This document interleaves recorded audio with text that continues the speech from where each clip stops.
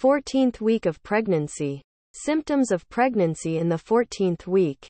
The 14th week of pregnancy is one of the interesting weeks, because you are finally starting to enjoy pregnancy. As the pregnancy progresses and the uterus grows, you will feel how your tummy is getting bigger little by little. And even the people around you will start noticing the pregnancy in your tummy. Most of the strange and annoying symptoms present in early pregnancy gradually disappear, such as nausea and vomiting, and pain in the abdominal area and in the breasts. Fetal development in the 14th week of pregnancy? In the 14th week of pregnancy, the development of the fetus is as follows.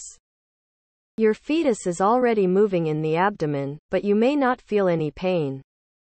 The fetus is about 8.7 centimeters long, and weighs about 43 grams.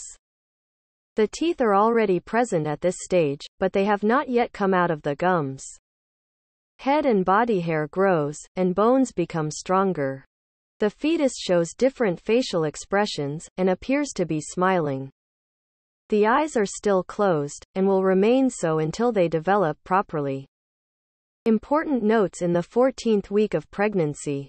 Among the important notes for pregnancy during this period are the following. The 14th week of pregnancy is the week in which an early organ scan, or the so-called ultrasound examination, can be performed to ensure that there are no congenital abnormalities in the fetus. Organ scanning is usually done at 14 to 16 weeks of pregnancy through the vagina. It is recommended to take various nutritional supplements, such as vitamins for pregnant women, taking folic acid, calcium and low-dose aspirin, as this reduces the risk of preeclampsia later.